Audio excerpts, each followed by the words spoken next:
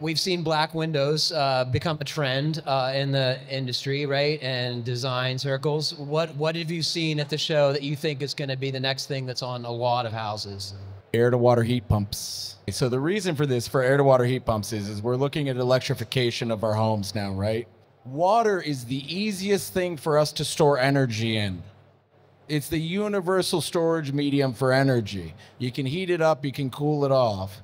To store a comparable amount of energy in a battery is so expensive. So what we can do is we can put an air-to-water heat pump on a building. We can put PV on top of that building.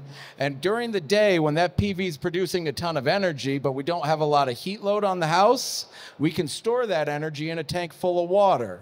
Then at night, when the PV is not producing any power, but the house needs energy in the form of BTUs, we can suck it out of the tank and deliver it to the house.